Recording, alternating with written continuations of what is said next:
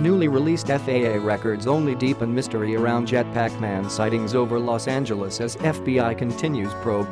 Inexplicable sightings of a man flying 3,000 feet above LA in a jetpack have only become more puzzling with the release of FAA records on the incident, showing pilots reporting other unidentified craft to confused air controllers. Government records obtained by the drive, including an FAA report and more than 15 minutes of audio between aviation officials discussing the bizarre sighting last month, revealed that air traffic controllers received reports of an unfamiliar helicopter near the area the jetpacker was spotted above Los Angeles International Airport, LAX, as well as a cluster of party balloons. The helicopter was called into LAX after it was observed by a different air controller, identified by the drive as an offsite FAA individual. Both officials appear baffled. Offsite FAA individual, did you call in a helicopter over there to help you? LAX tower, no. Offsite FAA individual, I see a helicopter. There's something at 600 feet right up there, looks like a helicopter.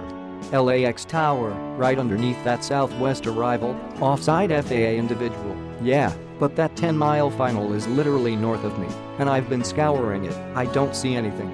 LAX tower, I don't know.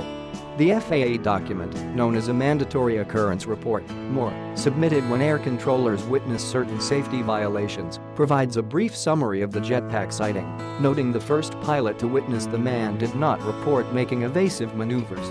The report also indicates that a Los Angeles Police Department air support craft was notified of the situation, though it is unclear if that accounts for the helicopter spotted near LAX.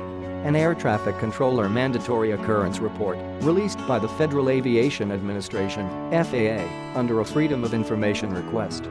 Prepared by the Southern California Terminal Radar Approach Control Facility, or TRACON, the 15 minutes of audio released by the government also contains mention of party balloons seen at a similar altitude to where the jetpack man was first spotted. It remains unknown whether the jetpacker was merely mistaken for the balloons or if the pilot actually witnessed a separate object.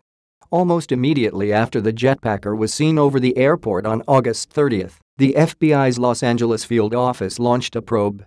But, apparently just as perplexed as the pilots and air controllers who first reported the sighting, the agency put out a call to the public requesting information on the high-flying daredevil within days of the incident, suggesting he threatened U.S. airspace. The FBI continues to investigate reports of a jetpack near LAX on 8/30. Anyone with info about activity on or above the ground at the location depicted here should call the FBI. The FBI takes seriously events that threaten U.S. airspace and investigates alleged violations. The Bureau refused to disclose certain documents for the drive's Freedom of Information request, as its investigation is ongoing, but if the FAA disclosures are anything to go by, the probe may raise more questions than it answers.